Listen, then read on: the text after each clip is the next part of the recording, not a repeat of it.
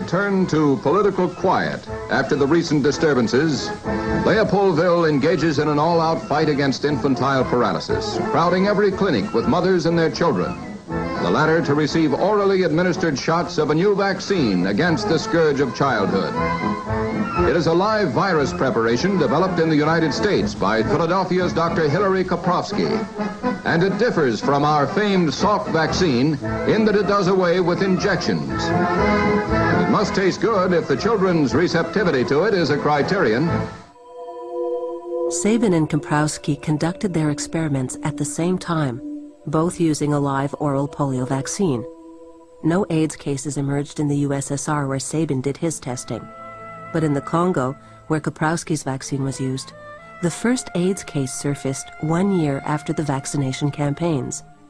Was there, as Curtis suggested, something different in Koprowski's vaccine? In 1958, Albert Sabin analyzed Koprowski's vaccine, called CHAT, and found it to be unstable, contaminated by an unknown virus, which he designated Virus X. He told Koprowski about the findings and received this response. Dear Albert, I have carefully considered your extraordinary letter of November 17th, with its even more extraordinary enclosures. I cannot imagine for a moment that I would dismiss 10 years of work by another investigator with one airy wave of an intraspinal needle. Sir, your letter of December 1st does not merit a reply. It is clear that dispassionate analysis and discourse are impossible for you. Sarcasm and invectives do not take the place of reproducible facts in science. Farewell, my one-time friend and colleague. Sabin moved quickly to make his findings public. In June 1960, his vaccine, deemed more reliable, was chosen to replace Salk's. Koprowski had lost the race. In his Rolling Stone article, Tom Curtis echoed Albert Sabin's findings. Koprowski's vaccine was contaminated with a virus. He went on to say it was a monkey virus, citing the African green monkey as the source. And there, Curtis made a major mistake. The green monkey does not carry SIV, HIV's predecessor, unlike the African chimp. This was enough to discredit Curtis's findings. Hilary Koprowski felt that his honor had been defiled and that he had been done serious injury. The Rolling Stone folded under and publicly apologized for having published the article. And that was, as they say, that for the time being. The story could have ended there, but one man decided there were many questions left unanswered.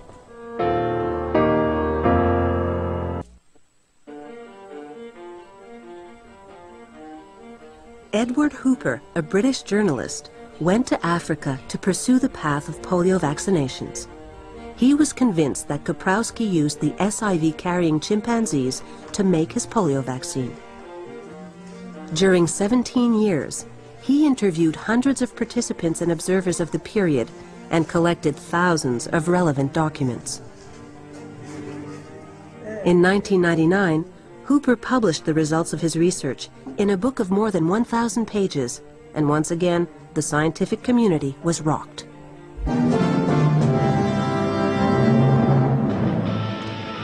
Good evening.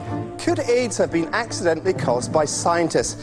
A new book claims HIV has its origins in apes and monkeys and was passed on to humans when scientists in Africa used primate tissue in a mass vaccination campaign against polio. I'll be asking the book's author whether his allegations stand up. AIDS came about as an act of man, not as an act of God. An experimental oral polio vaccine that was prepared, I believe, in chimpanzee kidneys and chimpanzee blood, and which was fed to over 1 million Africans in the Belgian Congo, in Rwanda, and in Burundi between 1957 and 1960, correlates so precisely with the first appearances of AIDS that I think what we have here is the route whereby this chimpanzee virus arrived in humans. The intensity of the debate and the depth of Hooper's research forced Hilary Koprowski to respond. The tissue which I used were kidneys obtained either monkeys from Philippines or from India, which was rhesus monkey, this is the normal term, and there are two other species, Macaca mulata, I forgot the name of the species from Philippines. And this is documented in print. So you never used chimpanzees to... Oh, never in my life. Oddly, there were no existing documents showing how Koprowski made his chat vaccine. But archive footage from Koprowski's chimp facility can shed some light. Au Congo belge, le camp de polio, dirigé par le docteur Courtois, compte 86 chimpanzés sur lesquels on pratique régulièrement des essais en injectant le vaccin anti-polio inventé en 1947 par le docteur Koprowski. Les animaux sont placés dans des cages dont une des parois est mobile et permet d'approcher plus facilement les singes pour les injections hypodermiques. Ainsi se poursuit une lutte implacable contre une des plus terribles maladies non encore vaincues. So Koprowski's research camp did house chimpanzees, and was in fact one of the largest chimp facilities ever created to date.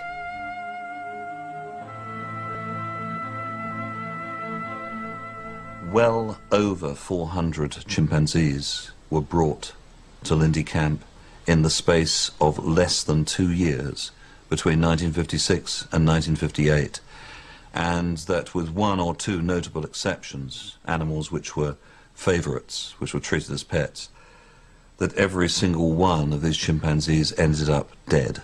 The question has to be, why were they killed? Hooper found an ally for his theory. Bill Hamilton was a renowned scientist, the most important evolutionary biologist since Darwin. And Hamilton felt there was a 95% chance that this theory was correct. Is there a possibility here scientists simply don't want to know, don't want to accept perhaps at least the moral, if not the legal liability for what has been done for the AIDS virus? I feel that this is so, and as one of the most worrying aspects of the case, I feel it's not only the origin of AIDS that is in question here, it is the conduct of science towards this hypothesis, which has been one of almost paranoid rejection, I would say. I think I would not exaggerate to describe it as medical science's worst hated hypothesis, and there seems to be a great reluctance to publish anything about it or to test any of the available evidence that could be more directly tested.